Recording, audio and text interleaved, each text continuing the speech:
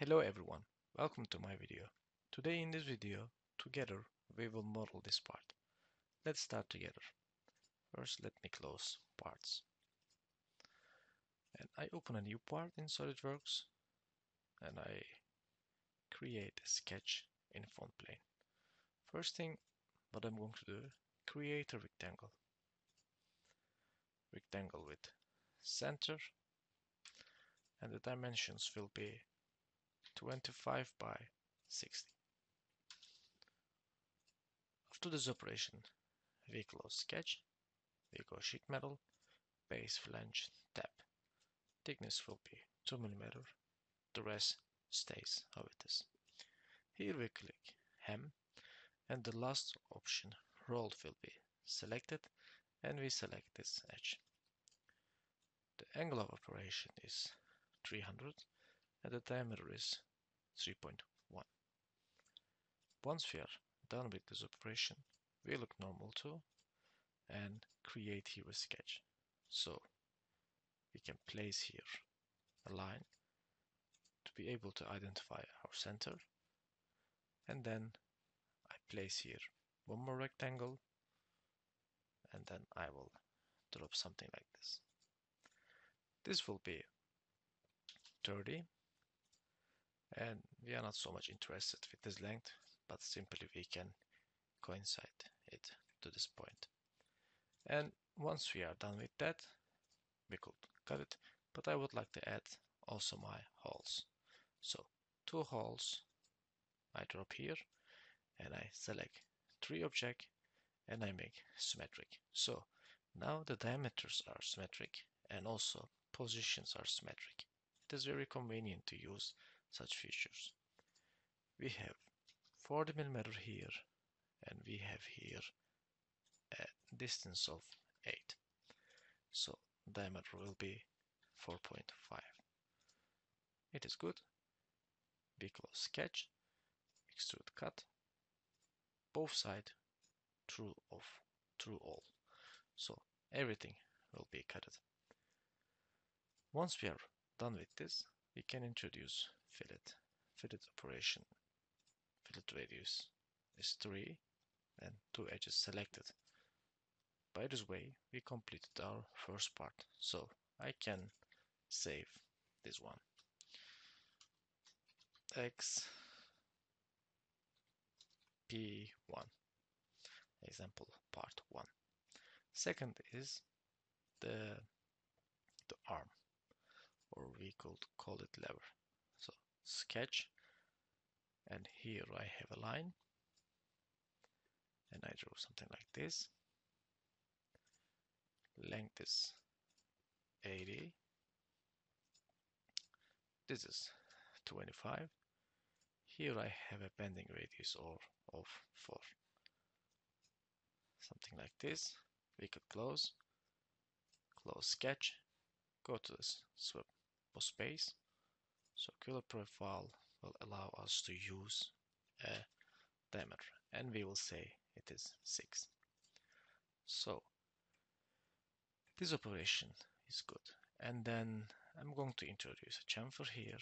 This will be an asymmetric chamfer, so I use this one, D and asymmetric. So one is 5 while the other is 1. So something like this we get, and a little chamfer also here will be nice, which is 0.25. Part second also good. XP2, we save them. So we can create now an assembly. Create a new assembly. Invite XP1. Insert components. Select XP2. Just click on the screen, so they are here. We right click on this one. We say float. And then we select origin and assembly origin and mate them. It's okay. Selected, mate this diameter here. And also I will eliminate this rotation for now. I will say it front plane and the front plane of the SE will be coincident. It's good. We drop it like this, and now we are going to introduce some circlip. We come here, then retaining rings, external lock washer, and the diameter, since it is 6, we're gonna choose a groove shaft range 5 to 7 this operation, and the groove diameter will be 4, groove width is 0.74. This is good. Insert components, lock washer here. I dropped it. I select this face, select this one. I made coincident. So I know estimationally my point. I'm going to open this one. I select this surface, create here a sketch. First, I convert outer diameter. Secondly, I will introduce the internal diameter, which is 4. Here we say OK, extrude cut. I will say an offset of 29 this side, and I cut out length of 0.75. This will be 29, guys. Sorry. Yes. This is also good. We can close it. We close this part. Save. Yes. And where is that part? It is here. And these two surfaces will be coincident. So now we define our final position. So we can use this face and this edge. It is good. And now we know how high our spring should be. We go to evaluate, measure this edge to this one. It is what it says, 29.3. So we want, even in idle position, some pushing force. So then we will make our length of spring a bit bigger. And we know internal diameter of the spring is 6. We create a new part on top plane. We may do that. Sketch a circle here. I will say internal diameter is 7.5. After this operation, I'm going to create an helix. Pitch and revolution will be there. This will be an variable pitch. So first pitch is 0.5, second is 1, and then I will continue for, sorry, this should be 2.5, 2.5,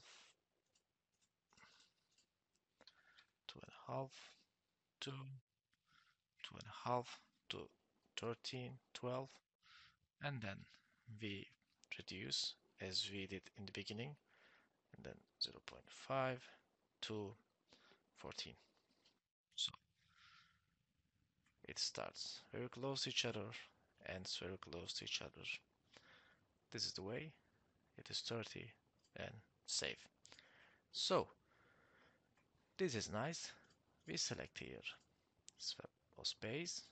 We select this guy, circular profile, and I'm going to introduce my diameter. It takes some computational force from my computer because this will not work. There was a 10 millimeter diameter, so we get some strange visuality. So we say 0.749.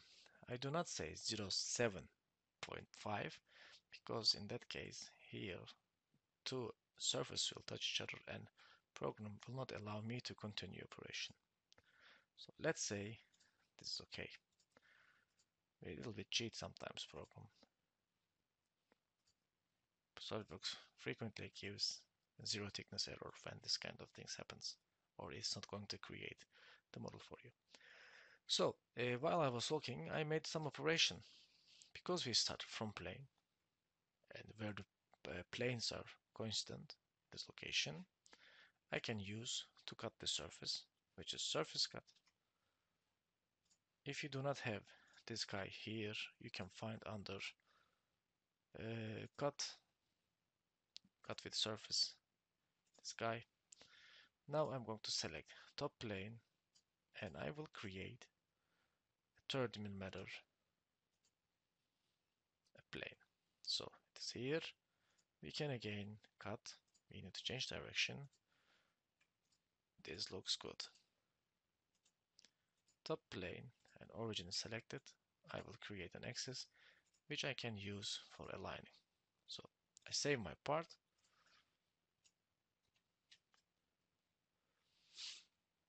And after this operation, I go to assembly. I will bring part here. XP3. Yes, looks good. Axis and this surface will be coincident or was concentric, and this surface will be touching here. So you will notice it is a little bit longer because it has to give some force in the beginning. Otherwise we could a little bit reduce. Maybe you're gonna ask me how I did the other view with a retracted version. So simply you select your spring and you save it and change your pitch. That was it. It was a rather simple video, but again it covers whole working principle of SolidWorks and some basic functions. I think the most difficult part was here to create this spring. The rest is very straightforward. If you like it, please hit the like button, make a comment. Thanks for watching. Stay tuned. Bye bye.